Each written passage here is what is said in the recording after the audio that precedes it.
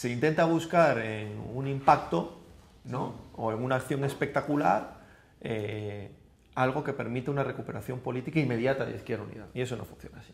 Entonces a mí me parece una medida improvisada, poco rigurosa, fruto de que se han dejado llevar del momento, ¿no?